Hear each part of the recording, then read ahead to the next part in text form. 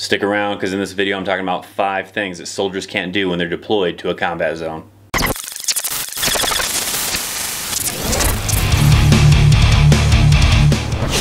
What's up, friends? I'm U.S. Army veteran Christopher Chaos, and in this video I'm going to talk about 5 things that you can't do if you're deployed to at least a combat zone. Now, of course, there are a lot more than just 5 things you can't do, but I just kind of singled out these 5 things to talk about them with you guys here in this video. Now, specifically, they are to a combat zone because the Army still can categorize things like a deployment. So like if a unit goes from, where they're located in the United States to maybe Germany or Korea just for like a 6-month deployment, as they call it, then that's not necessarily a combat deployment. That's just a deployment where you go with a unit. I'm specifically talking about combat deployments, because combat deployments have a lot more restrictions than just a regular deployment. So I've narrowed down 5 things to talk about that are things you're not allowed to do if you are deployed in a combat zone. Now, just so you know a little bit where I'm coming from, I did serve a little over 10 years in the Army, and I deployed twice to Iraq, so I do have experience in a combat zone with these rules. So let's dive right into them, no particular order. Let's start off with the very first one. So when you're deployed to a combat zone, don't expect to get to wear civilian clothing, as civilian clothing is not allowed when you are in a combat zone. Soldiers do usually bring one set of civilian clothing, and that's usually just for like emergency leave, or sometimes some units want them to change into civilian clothing when they're on their way, maybe to go visit family for their kind of vacation that they usually get somewhere in the middle, maybe the beginning or the end of the deployment, and they may want them to change into civilian clothing rather than traveling the whole entire time in their Army combat uniform. Now, some soldiers like to maybe have like, some type of civilian clothing to sleep in, but the only problem with that is that you don't usually live in like a type of barracks you would in the States or anything like that. You may be living in a tent, you may be living in what's called a chew, which is like a little connex, or you might be living in some kind of building, and the bathrooms may not be in the same place where you're sleeping, as in like you traditionally be used to, like with a barracks room. Like when I was deployed, you had like a shower trailer. You had to go utilize that to go shower in, to use the bathrooms, or even a porta potty. And so if in the middle of the night you have to go to the bathroom, they don't want you to walk around in these civilian clothes, even if it's just a short little distance over to the bathroom trailer or the porta potties or whatever.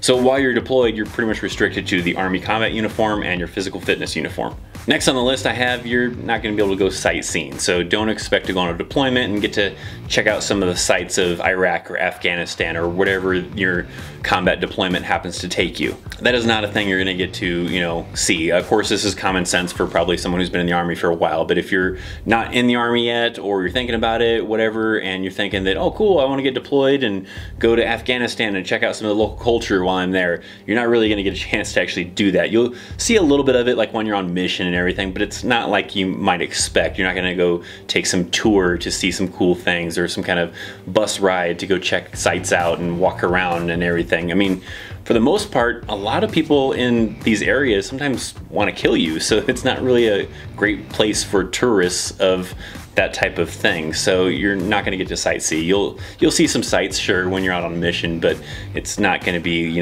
with your American flag t-shirt and a camera and snapping pictures all over the place and checking out the local sites and sending back postcards home. So the third thing I've got on this list is, in the event of maybe a soldier in your unit dying, or maybe even in some cases seriously injured, you're not going to be able to call home or use the internet during that time frame. So what happens is the units want to be able to have ample amount of time to be able to notify that spouse or that family of that soldier that was either killed or seriously injured of what happened, rather than people getting on the internet and talking about it and calling home and talking about it. And then the family finds out secondhand from like social media or the neighbor down the street because, their husband or boyfriend or girlfriend or whatever, is deployed and told them about it over the phone. So in those events, they shut everything down. No phones, no internet, and even if you're lucky enough to be on one of those bases or FOBs that have their own internet service, they're gonna shut that down too, so you won't have internet in your room. So there's nowhere you're gonna be able to use the phones or the internet until they've had enough time to notify the family. Sometimes this lasts a day, 2 days, 3 days. Usually it doesn't last a real long time, but they definitely have to have enough time to notify the family before people start talking about it on social media or calling home and talking about it, and then the spouse or family of that soldier finds out secondhand from somebody else. Next, I got the fourth thing on my list, and that is going to be that you are not allowed to drink alcohol when you're on a combat deployment. So don't expect on your free time to, have a few beers, get a little bit of, tipsy or whatever. It's not going to be allowed. You're, in a combat environment. They want everybody to stay alert, to be ready, you know, if anything happens, to be able to leave the gate, to be able to man your positions, whatever the case might be. So you're not going to be able to go and, you know, enjoy a beer, even not even just one. They have, like in the chow hall, what's called near beer. They have like usually like O'Doul's, that's like non-alcoholic beer. So if you just really enjoy the taste of beer, you might be able to enjoy a non-alcoholic beer while you're sitting down and having your meal, but that's going to be it. Nothing with actually alcohol in it. Now, I think actually O'Doul's might be like a real small percentage of alcohol in there to where you could probably drink a lot of them and maybe feel a little bit, but I'm sure you'd probably get sick before you felt any kind of buzz off of that. Now, on my second deployment when I was in Iraq, we actually had a situation where soldiers were allowed to have 2 beers during the Super Bowl. Basically, the way they did it is if you wanted to go watch the Super Bowl and have 2 beers while watching the Super Bowl, it was like at 1 o'clock in the morning or something, but you had to put your name on a list. So that way they had your name on a roster of, you know, who was authorized to go to the Super Bowl, to watch it at the DFAC and have these 2 beers. And then when you would go up there to grab your beer, you grab one, they check your name off, that you've received one, and then you go up and get a second one. Now, some people would kind of scam the system still and bring a buddy with them that they knew wasn't going to drink any of the beers, and then they would get their 2 beers and just pass it off to their friend, and maybe that person got to have 4 beers during the Super Bowl. But you know, that's kind of a limited thing. Not every unit is going to be like that. It's going to be a case-by-case basis on leadership if they really want to authorize that. But for the most part, your entire deployment, you're not going to get to drink any alcohol unless you're lucky enough to have a situation like that. And then maybe you might get to have 2 beers or something. And the fifth and last thing you are not going to be able to do on a combat deployment is have sex.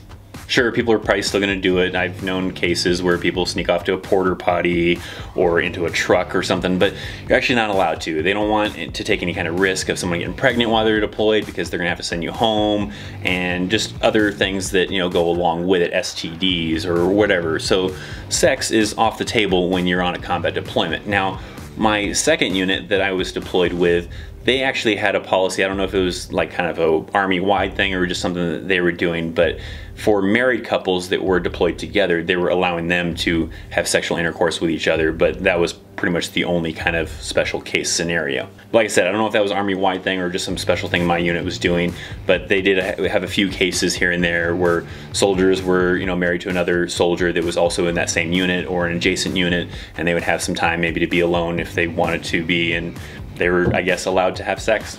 But unless you're in some kind of special unit that's going to grant some kind of special permission for that, you're not allowed to have, you know, sex while you're deployed. I mean, like I said, some people will do it anyways, but you're not allowed to.